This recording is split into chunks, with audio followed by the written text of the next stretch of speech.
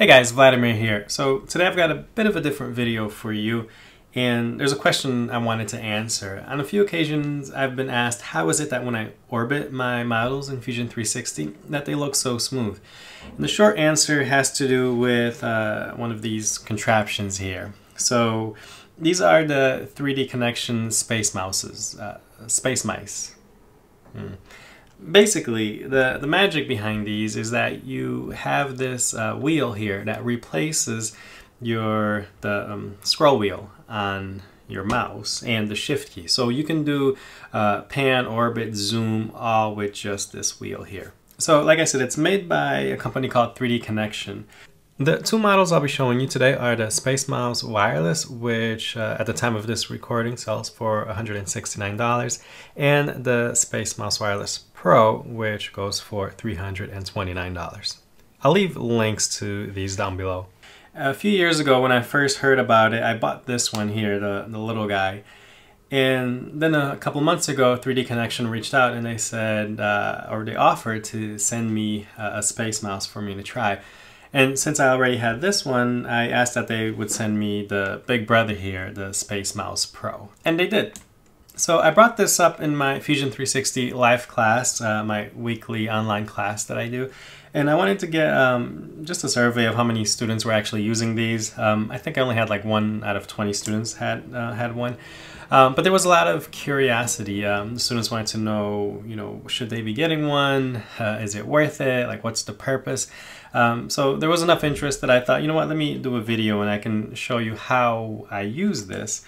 And then that way, if you have any questions, you may be curious as to how it works with Fusion 360, whether you should get one, maybe you've been debating it. But yeah, so I'll show you how I use it and what I think of it, and then maybe it'll put you in a better place to make a decision. But first, let's back up a little bit and ask, like, why? like you may be asking, hey, I've got a perfectly capable, $15–20 mouse, and the keyboard shift button works perfectly fine for zooming, scrolling, and orbiting. So it sounds like you're just paying for something that's going to allow you to do something that you can already do. And you're perfectly right. You'd be absolutely right if you're thinking that. So why don't we just hop into Fusion 360 really quick, and I'll try to show you what the difference looks like. Okay, so I've got an old design here. This is a sculpture I was working on. Before I demo the Space Mouse, just a quick word from, well, me.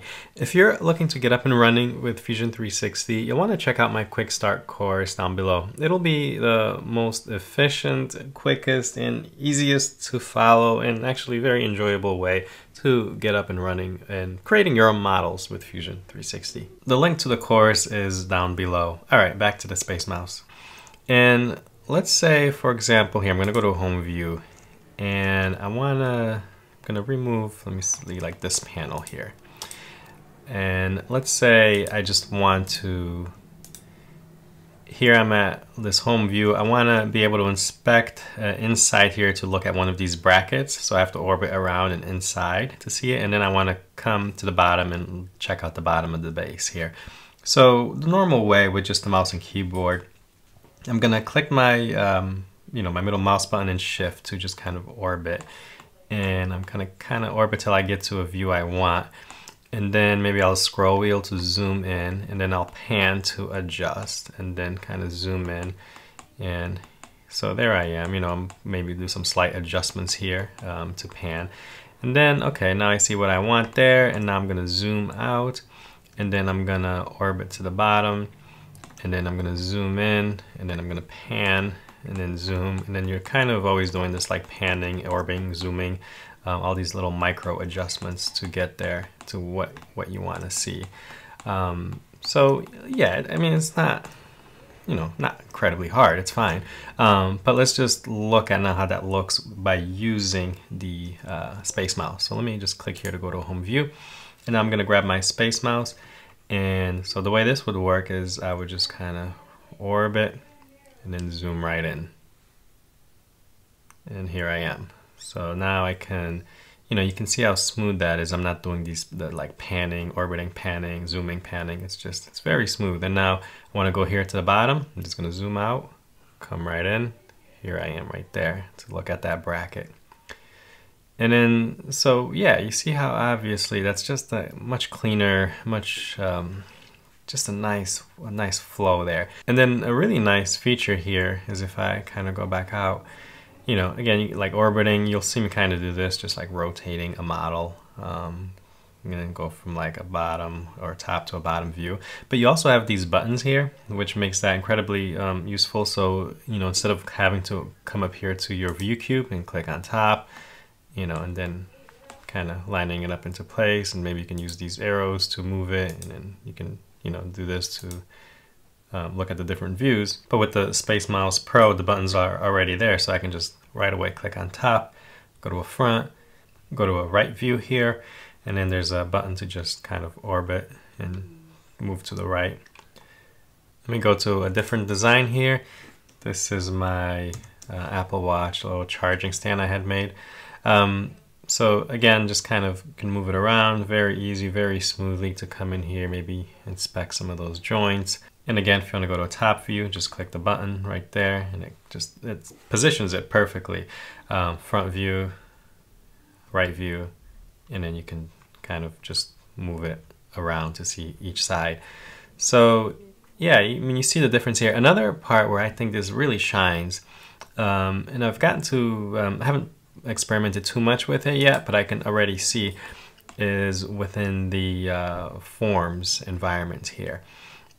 Because when you're in the form, so you're doing a lot of like, you know, just tweaking and just, you know, you're sculpting the model. So really quick, let me see, I'll just click here, and again, I have my shift key right on the SpaceMouse, so I can just go ahead and grab that to select both of these, right click, go to edit form. And then, so here's something where you can, you know, manipulate these, and then you're always kind of like looking and turning it to see how it's behaving. And the really nice thing there is that Alt button, and since I'm on a Mac, I programmed that to be the Option button, because then when I go ahead and extrude a new face, I just have that right there, and I can go ahead and create a new face. Again, just orbit, look at it, maybe I want to scale that up, you know, and maybe create another new face here, you know. So again, if I deselect, shift button is right there, hold it, bring that up, and just kind of, so you're creating these new faces, and you're being able to just kind of, you know, like move the object around without like moving your hands anywhere. Your hands are all in one place. And then, so, you know, I don't really have anything in mind here, but if I was just doing, I don't know, something crazy here, I can just kind of come in, you know, and just continue making faces here and sculpting what I need. And then the nice thing about that is the undo button that I programmed. So, you know, you can, you know, like something, just that undo button is right there. Just undo it. So yeah, I didn't really have anything planned in mind. I just wanted to kind of show you here how I think in the sculpting environment, if you are using that really a whole other added benefit for the SpaceMouse here. So okay, just I wanted to do just a quick little demo to show you the differences of how it looks by using the SpaceMouse versus just using your normal keyboard and regular mouse. The other big benefit, and this is really just applicable to the Pro version, is that you get 15 programmable buttons. And the reason why I think if you're gonna get one, honestly, and you can afford the big one, I would say go for it, because I'll show you kind of the difference here. When you're using the small one, it's got 2 programmable buttons, but like, so the setup would look something like this. You get the benefit, like this wheel is exactly the same in both. You got that 6 degrees of freedom sensor, so you can, you know, do all the nice smooth orbiting.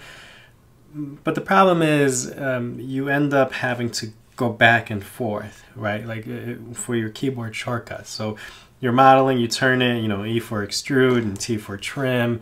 You're having to do that. And I mean, you've got 2 programmable buttons, but that's it.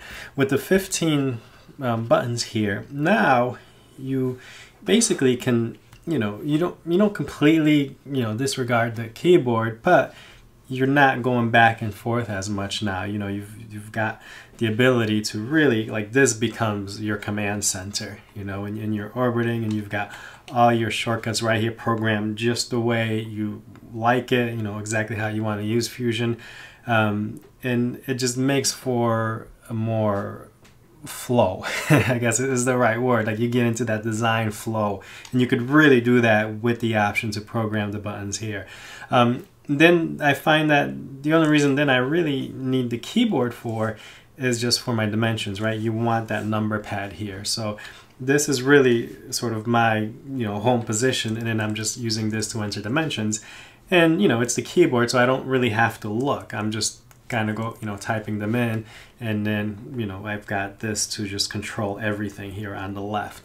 So this workflow I find works really well, you know, because otherwise, even though you may be quick with your shortcuts, just that sort of split second that you have to kind of look away, find the key, press it, you know, and it's, you know, you're looking down and up. It creates friction there while you're just trying to focus on your model and designing.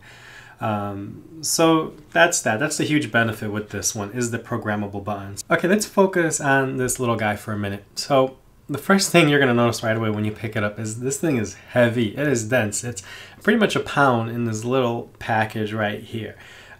So heavy, and it doesn't feel like a toy, right? It isn't just some plastic toy. It is solid. But the beautiful thing about that is, when you put it on your desk, it's not going to slide around. It is anchored in there, so you can move and twist this, and it's going to stay put. So, you know, that was one of the things that impressed me right away about it. So you don't get all the buttons you get on the Pro. You get 2 programmable buttons, you know, but the trade-off is, you know, I guess it's smaller, so it's more portable. Although it is a pound, right? Like if you're, I'm not going to throw this in my bag, and if I'm going to be like traveling or walking all day, I mean, you're going to feel that after a while. But if you, I guess you want to throw in your bag because you want to go somewhere else to do some design work and you're going to be there for a while, then I guess that's fine. But yeah, so you got your, you know, your pros and cons there. Both of these are wireless, so you can, you know, use it wireless or plug it in. But it isn't Bluetooth. It's the 2.4 gigahertz wireless technology. So you have the little USB plug that you have to plug in, which I guess if you're in a desktop situation and you've got plenty of USB ports, it's not an issue. But it is unfortunate that you now have to sacrifice one of your USB ports in order to use it. Not sure why I didn't just go with Bluetooth. I looked at the website and they talk about the reliability of, I guess, that technology and giving you the same, you know, reliability as a wired option. But I don't know. I mean, I've got a Bluetooth mouse and it's pretty reliable. So maybe we'll see that in a future update, but it would be nice to use it without having to, you know, sacrifice a USB port. And so for that reason, I tend to, when I have it on my desk, I just have it plugged in. That way I don't have to worry about, you know, the battery running out. Although it's really not an issue because the battery on these things, this one's got 1 month life, a battery life, and this one has 2 months. And that's based off of, if you look on the website, you know, 5 days of use for 8 hours a day. So yeah, great battery life on them. Okay, so that's the regular wireless mouse. Now let's look at the layout of the Pro. So on the top row here, you've got your 4 programmable buttons. Actually, they're all programmable. It's just that these other ones are labeled and they have sort of specific uses, but you can change them. So on the left side, you're seeing you've got your escape key. Very useful because I use the escape key a lot in Fusion 360. Your Control Shift Alt. If you're using a Mac, you can reprogram this to be your Option key. A menu key here, and here you've got a rotate left. You've got a top view, front view, right view, and a lock orbit, and then a fit button here, which will fit your design right to the screen. I ended up changing these. For example, on the fit button, I made it my project tool. So when you're sketching, you want to project a line. I use that for that. And then the menu button, I don't see myself using the menu a lot, so I just made this my undo button. You'll probably find, just like I did, that you'll program the buttons and then as you use it, you'll realize, okay, you know, I'm using this tool a lot more. It makes more sense to program that one. So you probably won't get it right in your first iteration of trying to figure out a good workflow. But it's good just to jump in and start using it, program into how you think you're going to need it. And then, you know, you can just update it. It's really easy to change the buttons to program them. All you do is you open up the app right here and you just go to your buttons tab and you can easily assign the buttons. All right, that's my review on the 3Dconnexion mouse. So I showed the little guy here, you know, small but very capable. And then you've got your Pro option here, which you do have the 15 programmable buttons, which, you know, I recommend this one, honestly, if you're a serious CAD user. All right, so what do I think of this? Is it worth it? So here's the thing. If you're someone who's using Fusion 360 daily, you know, then yes. If you're hopping on daily, you're using it even like, you know, multiple times a week, I'd say yes, it would be worth it. But if you're just a hobbyist who's hopping on like once a week or so to design, it's probably not going to be worth it. Especially because you have to invest the time to get comfortable with it. And if you're just only, you know, using it once a week, you're just never going to get there, right? You're probably, each time it's going to be like you're learning it from fresh, you know, starting over. So you do have to put in the time to really get comfortable. I actually have a little like tape on my monitor telling me what the program buttons are, just, you know, so I can get used to it and forcing my brain to actually use it instead of going with the keyboard. Because in the beginning, that's going to be the easier way, is what I know, which is the keyboard. But if you just kind of force yourself to use it, you'll eventually get to that, you know, that design flow where it is going to be a lot less friction and just you're going to feel much more in control when you actually get the hang of it. So yeah, at the end of the day, it just all depends on how much you're using it and whether it's going to be worth it for you, because you do have to put that initial time in to get used to it. You know, it is learning a new tool, so there's quite a bit of like muscle memory that you're going to have to put the time in to develop. But after you've gone through that process, I would say yes, it's definitely worth it. So what's my overall opinion? I gotta say, I love this thing, and it's definitely after you get used to it, because now, so my usual setup is this here on my iMac. So normally I'm designing on my desktop computer here, and I just have this plugged in and it stays put. But I also have Fusion installed on my laptop, my Dell XPS 15. And so I'll take that with me, go somewhere and then open up Fusion. And then I always I reach for the SpaceMouse and it's not there. And then there's a little bit of annoyance when I realize, like annoyance and disappointment that it's not there, that I have to now go back to, you know, using the keyboard. So, and it feels clunky doing it that way now instead of having the SpaceMouse. So that's how I kind of know, like, you know, I really enjoy using it, and it kind of feels more at home now than when I'm like this, using Fusion than using the keyboard. So in summary, yes, if you're using Fusion 360 enough, it's definitely worth it. If you're just the occasional user, probably not.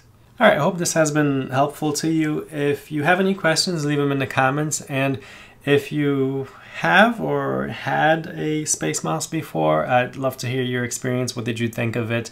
Is it something you loved, or did you try and just wasn't for you? Let us know in the comments below.